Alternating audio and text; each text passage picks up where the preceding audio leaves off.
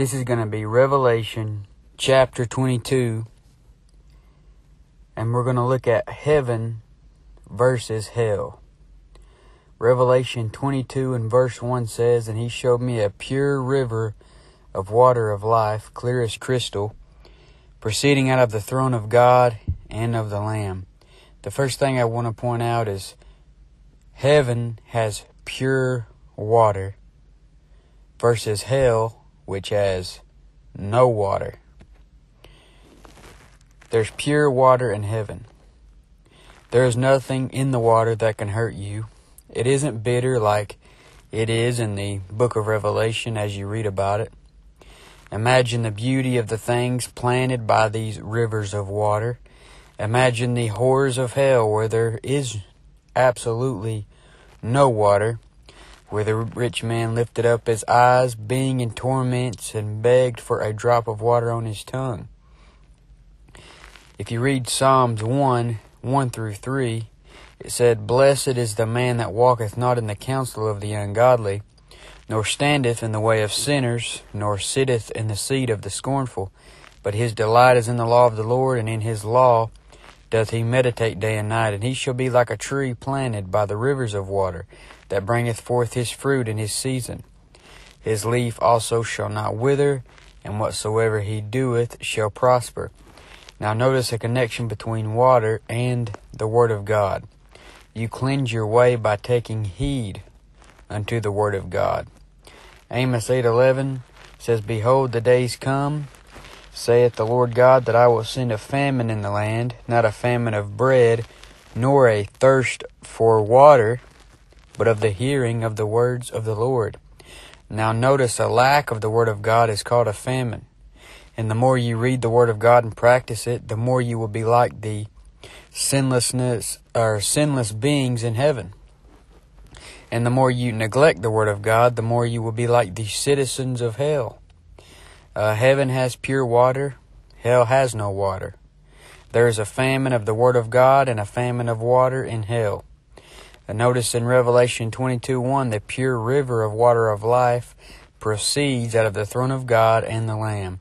And there is nothing more pure than the spotless Son of God. Hebrews 4:15 says, "For we have not an high priest, which cannot be touched with the feeling of our infirmities, but was in all points tempted like as we are, yet without sin."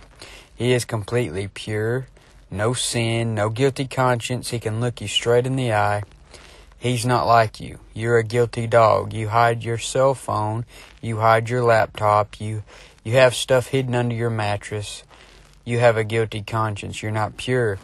And this is why you needed or still need a Savior if you're not saved.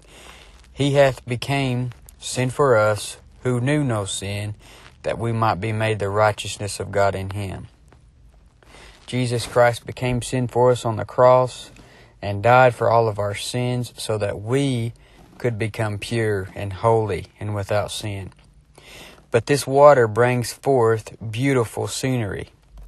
So this brings us to our next point. Heaven has beautiful sights and sounds and smells, and hell has scary noises and sights of horror. Revelation 22:2 says, "In the midst of the street of it, and on either side of the river, was there the tree of life, which bare 12 manner of fruits, and yielded her fruit every month, and the leaves of the tree were for the healing of the nations."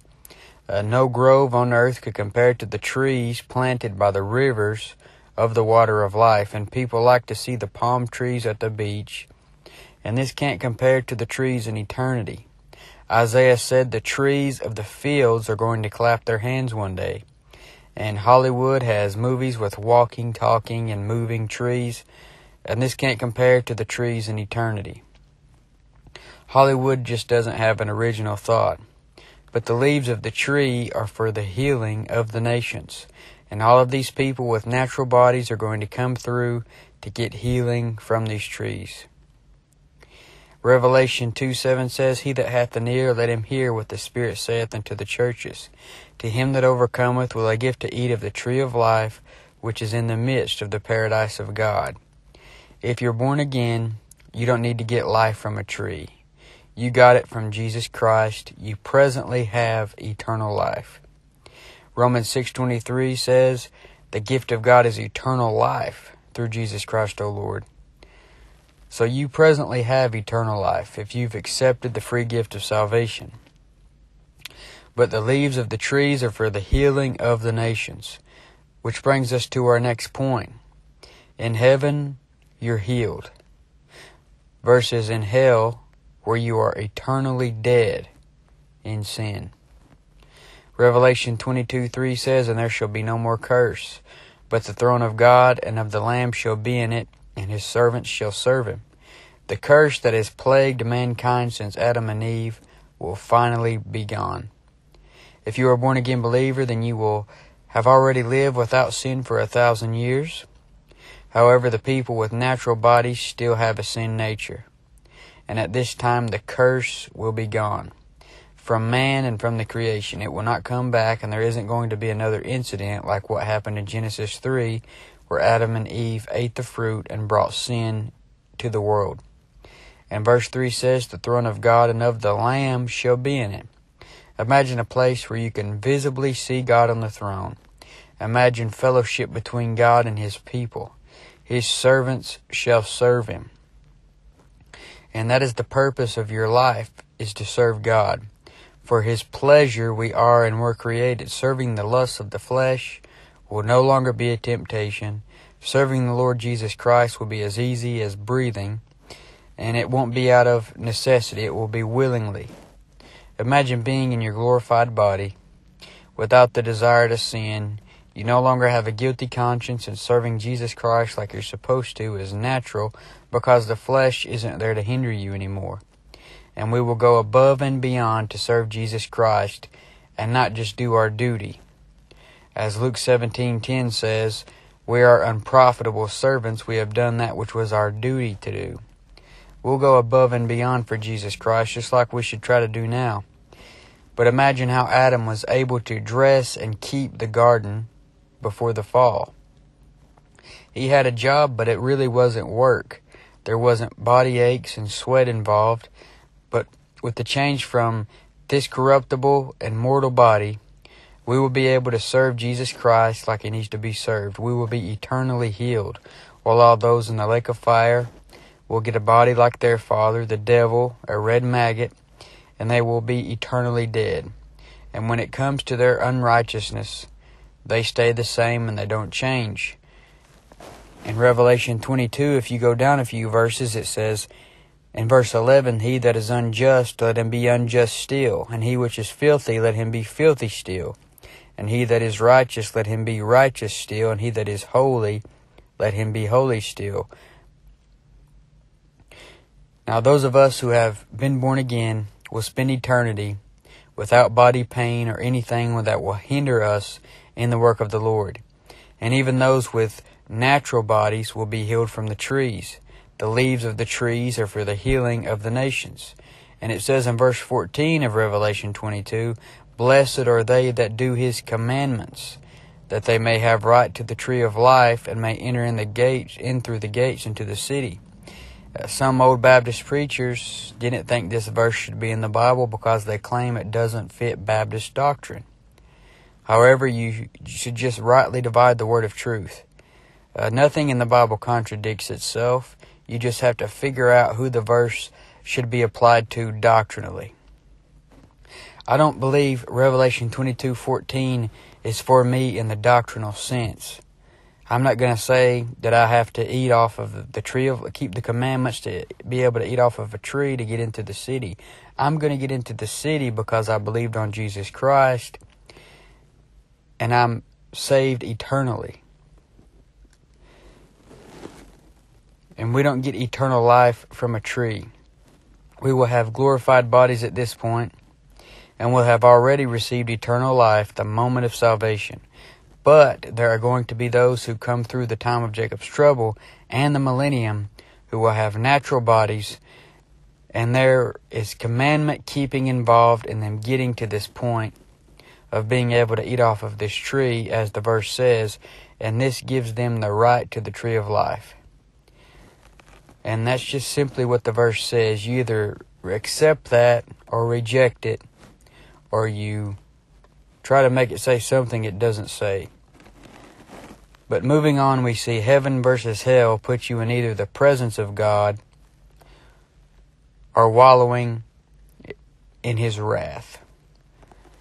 So eternity for you is going to be in the presence of God or wallowing around in the wrath of God. And it's your choice. But in Revelation 22:4 it says, "And they shall see His face, and His name shall be in their foreheads."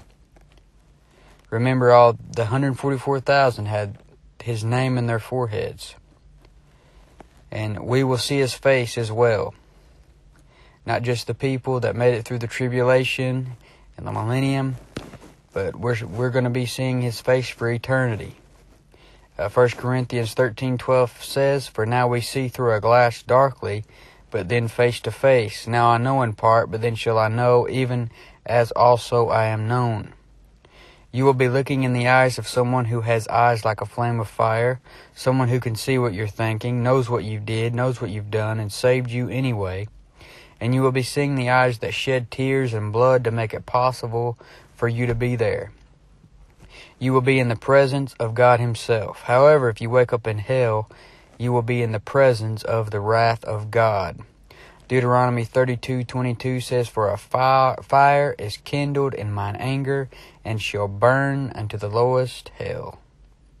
And if you go to hell, then you will wallow in the wrath of God for eternity. John 3:36 says, "He that believeth on the Son hath everlasting life, and he that believeth not the Son shall not see life, but the wrath of God abideth on him." Revelation 22:5 says, "And there shall be no night there, and they need no candle, neither light of the sun, for the Lord God giveth them light, and they shall reign forever and ever." You will be face to face with light if you go to the right side of eternity. The Bible says God is light, and in Him is no darkness at all. He is so much light that there will be no night there. You won't need the greater light to rule the day or the lesser light to rule the night, because the glory of God will light the place up. And notice the verse also said, "And they shall reign forever and ever."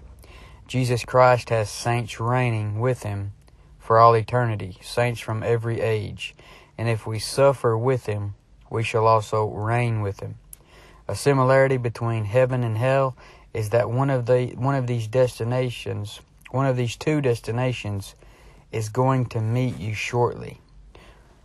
We're all going to go to one of these two destinations, and it's your choice. Revelation 22:6 says, "And He said unto me, These sayings are faithful and true.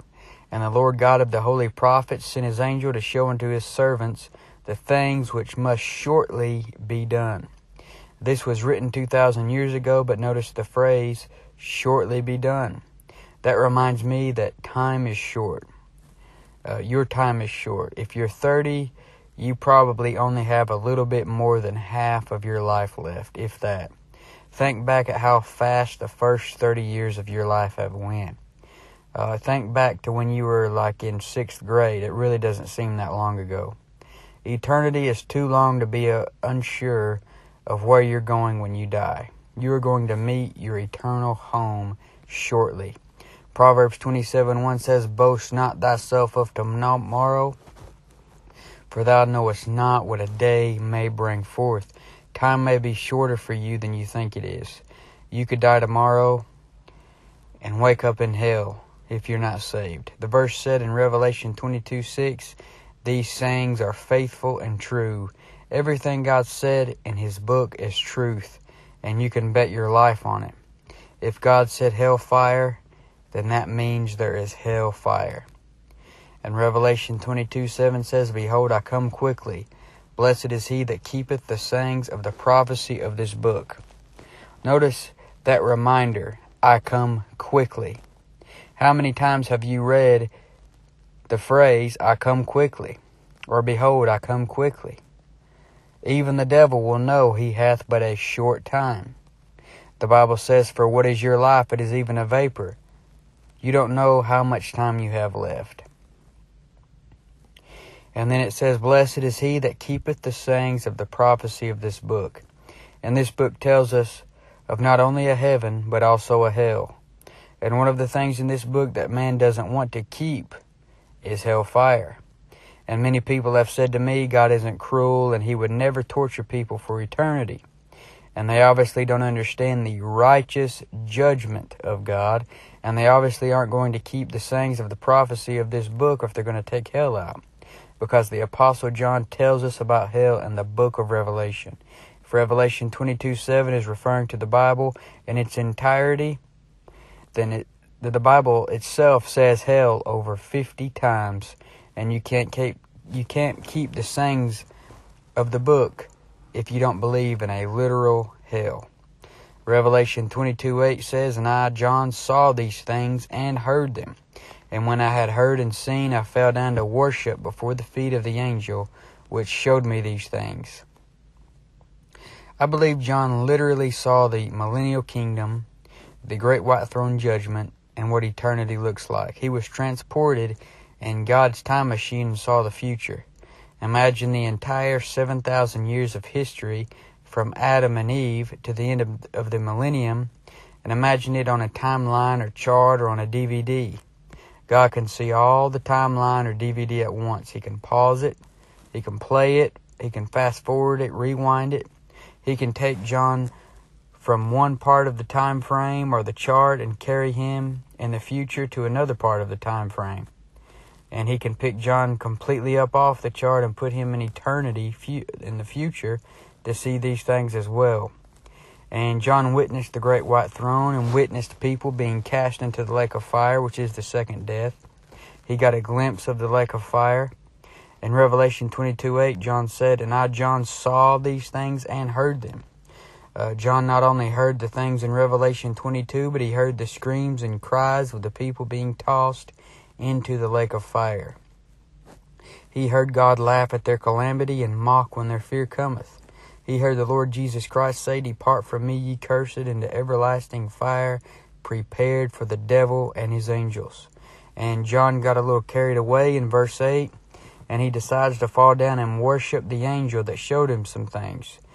And that reminds me of sometimes, especially in the life of a newly saved person, they may start to look up to the preacher they got saved under because he showed them some things that they're excited about. And instead of looking up to the Lord Jesus Christ, they will look up to that preacher more than they do Jesus Christ.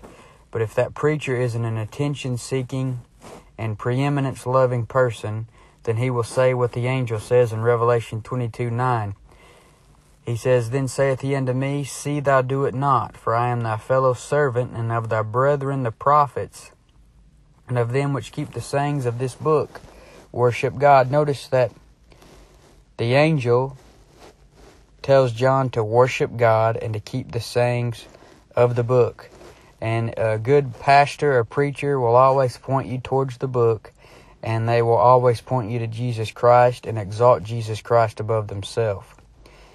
If that man will do like this angel did and let you know he ain't no more God than you are. And notice this angel keeps the saying of this book. And I'm glad he has more sense than any Bible corrector. You see, a Bible corrector may go ahead and let you worship him because he wants to be the final authority. And if you believe these Bible correctors that remove hell from the King James Bible, then you're putting a lot more trust in that man than you're putting in Jesus Christ, who said the word hell fire. The Bible correctors will remove the word hell and many other words and verses. But Revelation 22:10 says, And he saith unto me, Seal not the sayings of the prophecy of this book, for the time is at hand. And sometimes when God shows someone something, he tells them not to tell anybody. He did this with the Apostle Paul when Paul was caught up to the third heaven. He did this with Daniel in Daniel 12:9. It says, And he said, Go thy way, Daniel, for the words are closed up and sealed to the time of the end. And then earlier in Revelation, John was told not to write some things he saw. Some things are to go unknown, but here in Revelation 22:10, John isn't told to seal the sayings of the prophecy of the book. And then the time is at hand, pretty much right around the corner. Things are getting ready to wind up. So whose side are you on? What eternal destination are you going to choose? Revelation 22:11 says, He that is unjust, let him be unjust still. And he which is filthy, let him be filthy still. And he that is righteous, let him be righteous still. And he that is holy, let him be holy still. You can go to hell and be the same as you are now, unrighteous, filthy, unjust. You can get born again and get the righteousness of God and be holy like Jesus Christ, because you get His holiness and righteousness imputed to your record. Revelation 22:12 says, And behold, I come quickly, and my reward is with me, to give every man according as his work shall be. Isaiah 40 and verse 10 says, Behold, the Lord God will come with strong hand, and His arm shall rule for Him. Behold, His reward is with Him, and His work before Him. And also notice in verse 12, He once again said, Behold, I come quickly. And it may not seem quick from our perspective at times, but to Him it is quick, because a day with the Lord is as 1,000 years, and 1,000 years as one day. And then Revelation 22:13 says, I am Alpha and Omega, the beginning and the end, the first and the last. Jesus was here before the beginning, and after the ending. He isn't a begotten God. There was never a time when He didn't exist, and there will never be a time when He ceases to exist. Revelation 22:16. I, Jesus, have sent mine angel to testify unto you these things in the churches. I am the root and the offspring of David, and the bright and morning star. Jesus Christ sends someone to give you a message. Like here, He sent His angel to testify unto you these things in the churches. And He has done this all through your life. He sent you someone to testify to you with preachers, evangelists, pastors, and teachers. And when you get mad at what they say, you're getting mad at the messenger who is only giving you what God gave him to say. That is, if he isn't a false teacher. But a true teacher or preacher will testify unto you exactly what God said. And if he doesn't have a King James Bible, then he doesn't have what God said. God said, the rich man lifted up his eyes being in torments. And God said hell like 54 times in the book. And anyone who takes out hell any of those times isn't truly testifying unto you what God said. But Jesus says, I am the root and the offspring of David. And in Romans 1:3 and 4 it says, concerning His Son, Jesus Christ our Lord, which was made of the seed of David according to the flesh, and declared to be the Son of God with power according to the Spirit of holiness, by the resurrection from the dead. So when it comes to the flesh, Jesus Christ was the seed of David, but when it comes to His deity, He's the Son of God. He was born to Mary in the flesh, but He is also fully God and not just fully man. So in the sense of being fully God, He was never born. In Revelation 22:16, I, Jesus, have sent mine angel to testify unto you these things in the churches.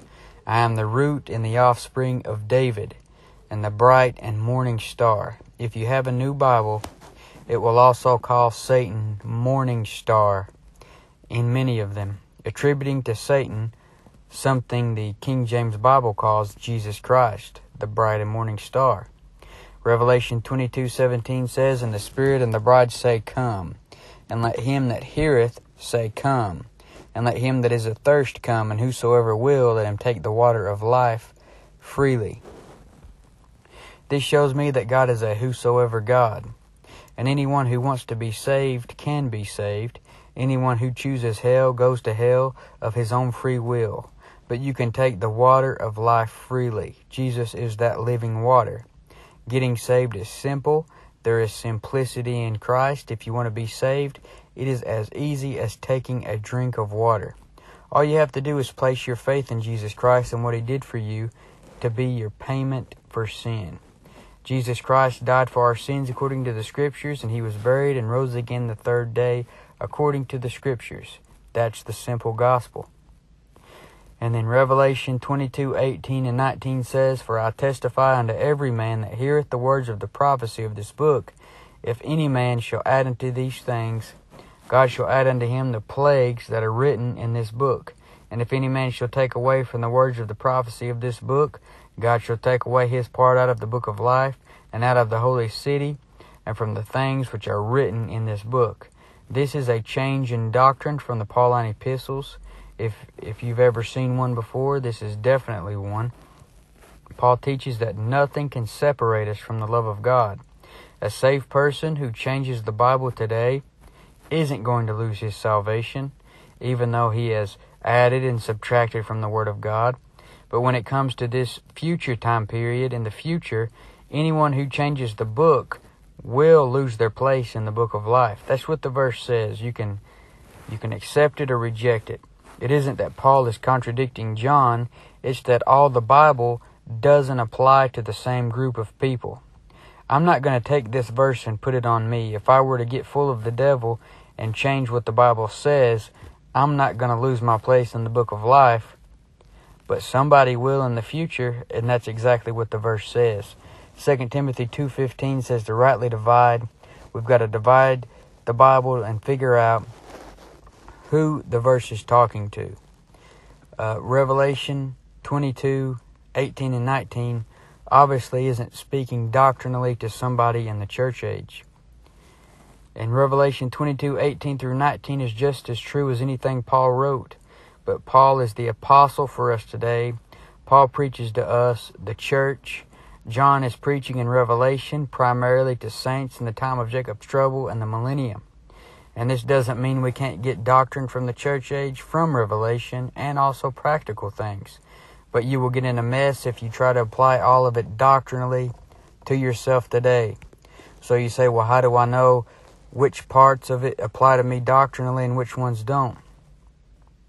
Well, if it contradicts anything Paul says, then you know it's to be applied to someone else.